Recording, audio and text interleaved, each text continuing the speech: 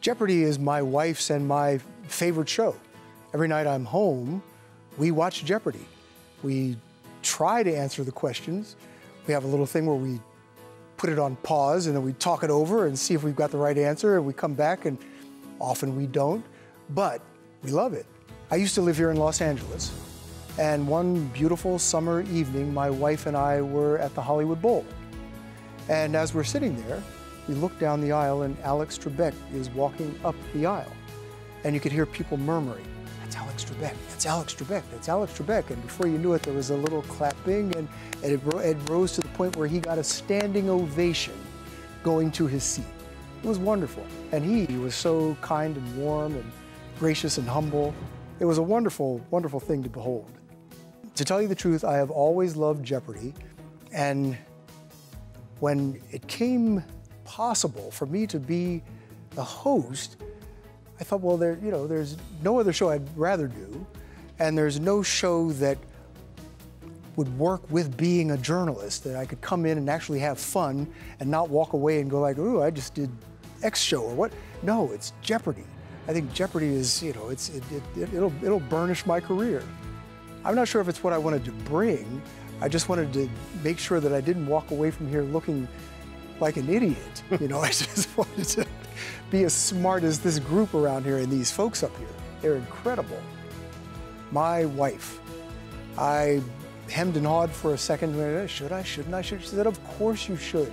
This will be terrific. You'll have a great time. You will have fun. Go do it. So yeah, it was my wife. She was the biggest booster. Was I nervous? Yes. This is a totally different animal.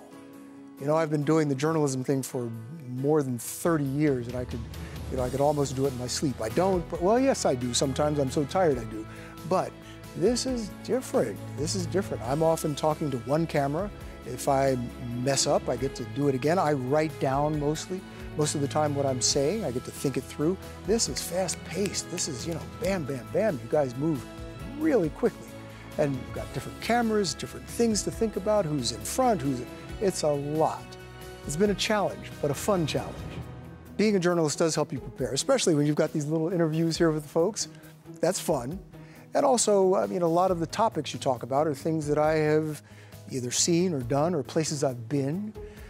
So that part is wonderful. But it's also enlightening. That's part of why I like watching Jeopardy. I learn things watching Jeopardy. And I certainly learned a lot being on Jeopardy for 2 weeks.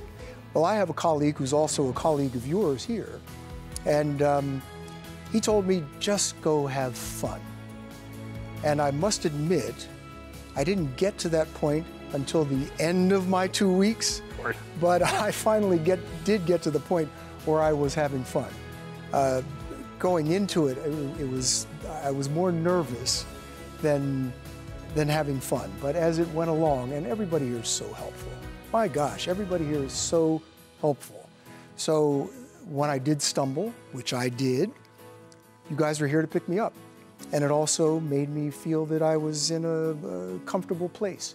So I finally got to the point where I was having fun. Well, everybody I work with is really smart. So I think they would all do a good job. Leslie Stahl would be pretty terrific.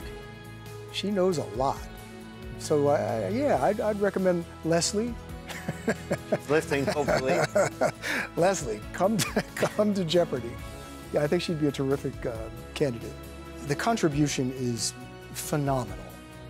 And it's to a small organization in my hometown.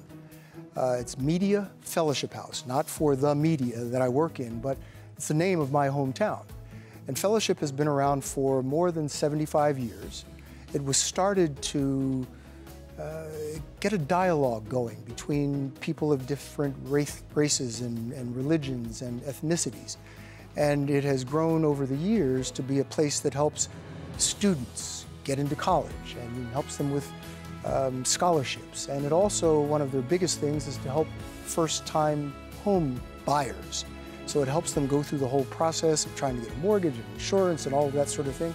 So they are a very small organization that has a big impact on the community. I don't understand how they do what they do. It's really amazing. I mean, one young lady said that she studied a book of the Bible or something, a book of anecdotes of the Bible. I said, that's what you do before you come on Jeopardy? She said, oh yeah, but I do that for just about every topic. So just read, be involved, be engaged, watch the news, watch 60 Minutes, know what's going on in the world. I think that's what makes you a good contestant here.